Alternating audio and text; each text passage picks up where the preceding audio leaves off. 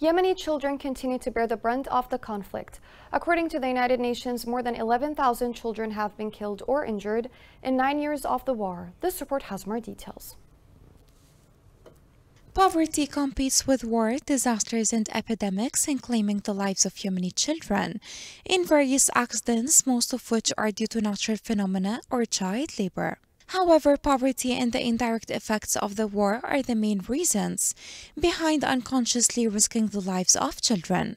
UNICEF says the impact of the conflict runs deep in Yemen and has not spared even a single child. The staggering violence over the past years, the high levels of poverty, in addition to decades of conflict, neglect, and deprivation, place a heavy burden on Yemeni society and tear its social fabric, which is essential for any society, especially children. Children's deaths increase significantly during the rainy seasons, without the official and community agencies having a role to play in reducing them. Children die from thunderbolts or by drowning in dams, water barriers, and swamps, or by floods and torrents. And although these factors cause deaths for different age groups, children are most vulnerable to it because of their lack of awareness or lack of experience in dealing with these conditions. On the other hand, children working in various professions are exposed to serious accidents that often lead to death in circumstances where they are not provided with any protection.